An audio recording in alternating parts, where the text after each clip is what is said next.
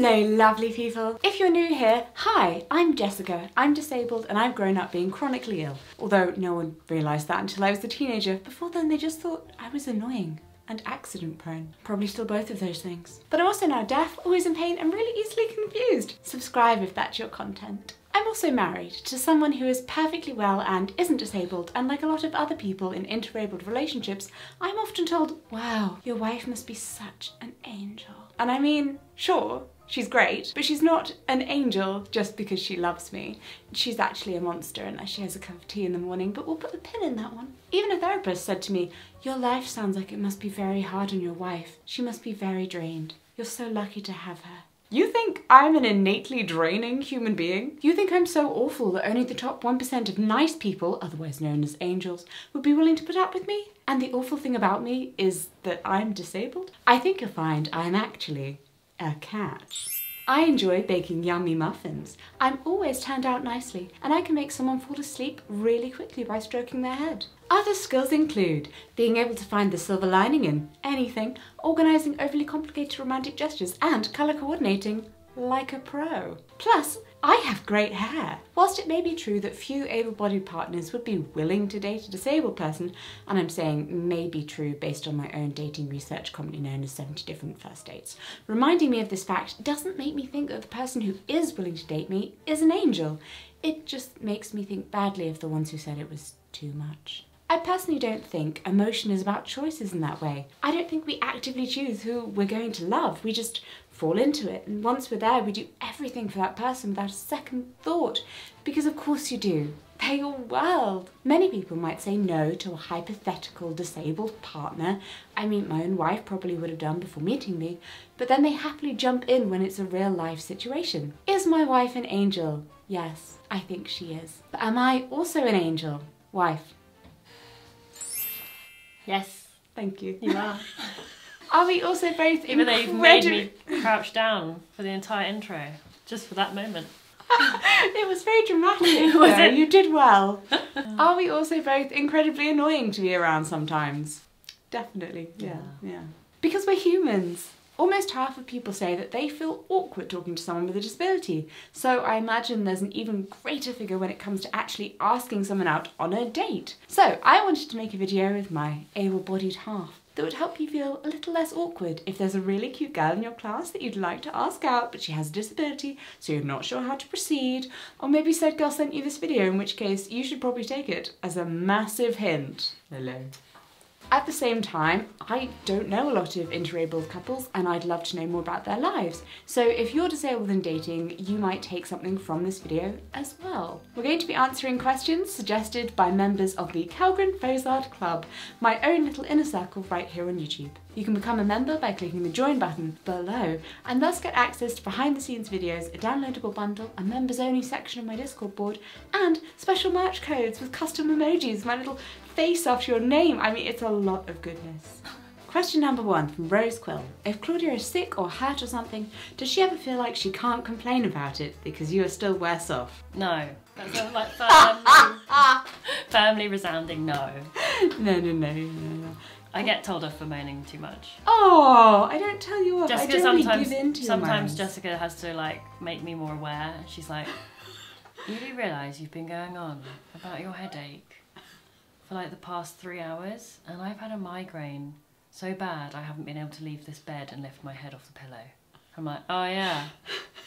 Sorry. But then I'm also like, yeah, but that's your everyday. Yeah, and I'm like, I don't get headaches that often. It's definitely special for me. Yeah, you definitely complain about injuries and illness more than I do because I guess I'm more used to them. Yeah, and I feel like I feel that's valid, therefore. Yes. Because I'm like, because it's not my normal, then I can moan about it because I'm like, well, I don't like it. Yeah, you definitely get more sympathy than I do. But that's because we're always doing stuff and I'm like, oop, my finger dislocated. Yeah. And you're like, oh, pop it back in then. Yeah. Whereas you're like, I have a splinter and we have to stop the world. It's also like our personalities. Like you, because you live with a chronic illness and disability, you like to just sort of carry on. Like you want some kind of... You're gonna do. You don't really want too much sympathy. You'd like a little bit of empathy sometimes, which sometimes I lack. But I'm like, whoa, why are you crying? But I like to be sort of nursed a bit, you know, like, oh, look at my finger. And you're just a bit like, oh, you know. You like it when I just think it's brush about it off. love languages as well. Yeah. So I really love giving, and I think I would no matter what my physical situation is. I really love looking after someone, and you really love being looked after, regardless of the actual physical needs within our relationship. It's a good question. Okay, Daisy by Design asks how to not feel like a burden for being able to do limited housework. How do you divide up household responsibilities? Well, I do the cooking, the washing up. Both of these are because Jessica can't really like be around hot things because she can't always she's got a delayed sense of when something's hot. And sometimes she forgets. Apparently she doesn't realise, you know, marigold gloves exist and therefore she could probably do the washing up. And I've told her many times, I could just fill the bowl with, you know, a temperature that's fine to put your hands in and you could do some washing up. And she's like... I'm great at stacking a dishwasher. You just don't like washing up. When we had a dishwasher, I was the dishwasher stacker because it's not an area you're great the dishwasher with, emptier as well. You like putting things away. She packs clothes when we're like going away. I hate packing, but you're really rubbish at unpacking. Anyway, the point is, I don't really mind that much because, as we said in the previous question, she you know, attends to my other needs, like gives me foot rubs and strokes my head to sleep. And she makes me my cup of tea first thing in the morning. I make your lunch, your packed lunch. Yeah, she makes me my packed lunch. So I feel like we do our even share of it. It doesn't feel unbalanced. Just find different ways that you're able to contribute to the other person. It doesn't have to be physical. It can be emotional or mental. If you're a sounding board for someone, like you like to talk about something that's maybe stressed you out, my listening is an active part of being a useful household member. Cindy Floyd says, we've been able to see Claudia try activities like baking that Jessica really enjoys. Are there any hobbies or activities Claudia enjoys that you try to do together that Jessica really kind of doesn't like? When we go to the Lake District or like a holiday like that, I really like going for I like putting on my hiking boots and going for like a long walk. When I say long walk, I'm not like a hiker. I'm not like a walker like some of our friends and family. I mean, I'd like to go for a round trip, maybe like a 3-4 hour walk with a pub stop in between. That's kind of my nice kind of hike. Not like rock climbing, that thing. No. Jessica can't do that. She'll do like a half-hour walk and that's her. Maybe even a half hour would be a bit much. I refute that in video form. Click on the link above to see Claudia and I in the Lake District walking for more than half an hour. When? Oh, it was like 2 years ago. 3 years ago. Yeah. That's a while ago. Is that when we walked around Tarn Howe? Yeah. Yeah, okay. Oh, well, I stopped you from doing a hobby that I don't know about? I did a stone carving course. And rather than doing it with me, Jessica just signed up and to do a painting course. Yeah. So we were on this course, in this site together. So we had lunch break and stuff together. Yeah. But we were doing different courses, so that was quite nice. Can find a way around any problem. Christina asks, as someone who is single and looking to date, at what time do you bring up mental and physical disabilities? I'm autistic, though I've passed very well and have some chronic conditions that are managed, so they aren't hugely visible. I don't want to freak out a potential partner, but I also want to be honest. This is such a good question. I get asked this a lot. At what point do you bring it up, and whether even before, if you're making an online dating profile, do you put on it, I have a thing, or not? Yeah. I don't think I put on my dating profile things like, I'm deaf. You didn't say anything about that.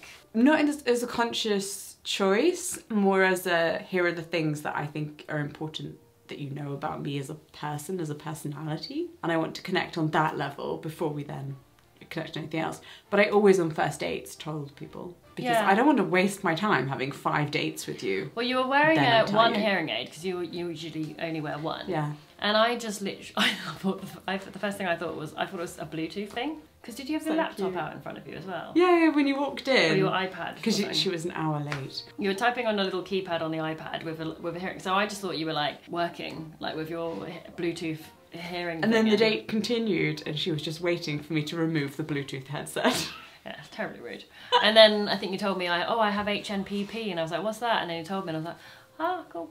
I mean, I think it helps that you're a medical person, so Yeah. you're not super fazed by things. No, but I also wasn't rude to like probe you with loads of questions about it either. Because I remember when you first met my sister, she was really, because she's a doctor, she was really asking you a lot, and you found it quite like an interrogation. Yeah, it was. And I'm like, I am not a doctor in my condition. I can't tell you the precise exact gene things.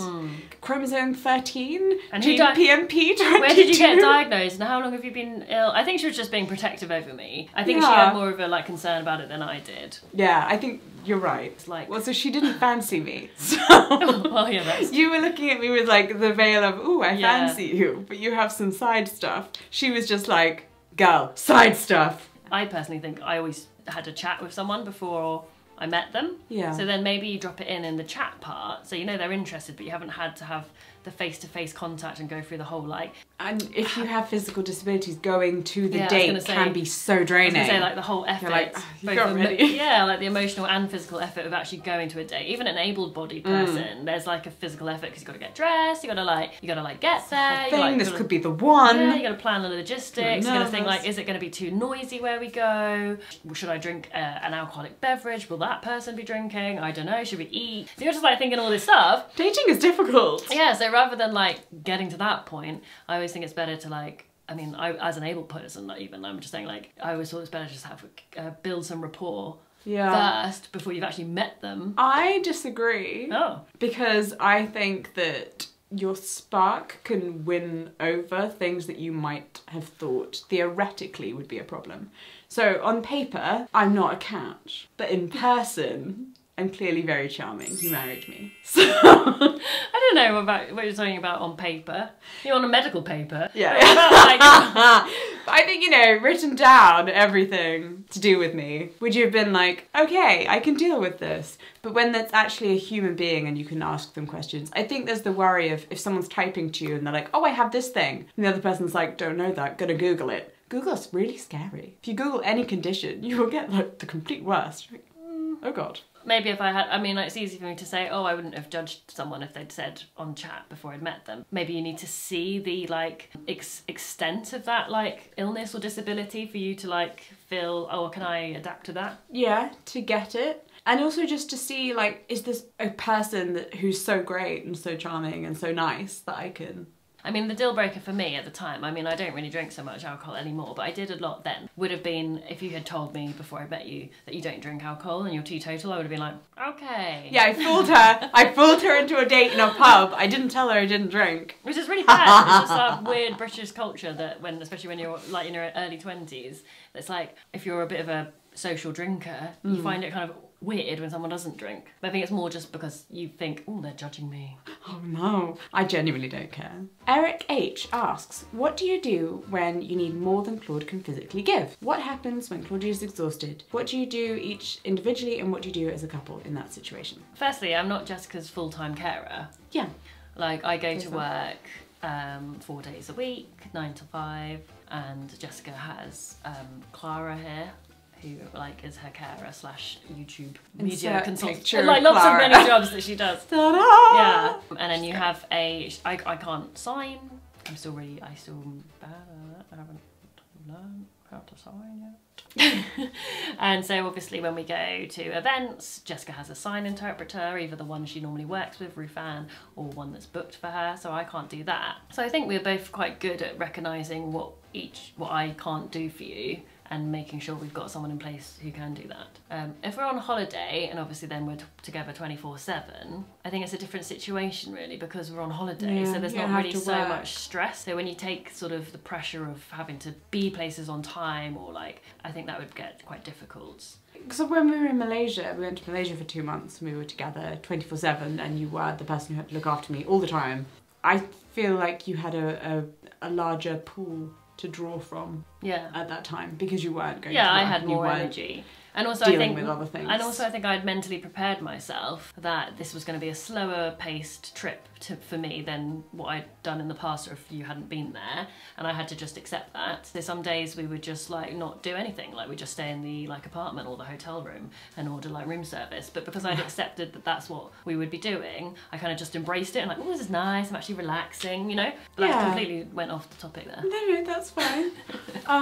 Have a good support network and have realistic expectations. See? You made a good answer. Another question is, how are we doing right now? And the answer is, not necessarily great. No. I don't know what I'm doing with my face. I'm like trying to smile, but it's just turning into like a We have building work at the moment, which is happening because we've managed to lock the front of the house to the back of the house, so we don't actually have to come into contact with our builders. So social distancing continues. But we're just getting more and more confined in our house as they take over more and more of it. As they intrude, and they've taken off the back of our house and also cut the pipes. So we're freezing cold. And there's nothing underneath this room right now except for some steel poles just holding up the floor. Yeah. I mean, I'm impressed we've not fallen through. But just to kind of cope with everything that is going on at the moment, I'm going to take next week off posting, so there will be no video. Haha, never mind. We didn't realise we actually filmed for an hour. So we've decided to turn this video into a 2-part series, and part 2 will be coming to you next Tuesday at our usual time. They will resume the week after. We need some time to just like Netflix and chill. Oh my god. Oh. Yeah, that's exactly what's happening. Look, I'm an oldie. I have no idea what that means other than Netflix and chill. Okay. See you soon. Bye.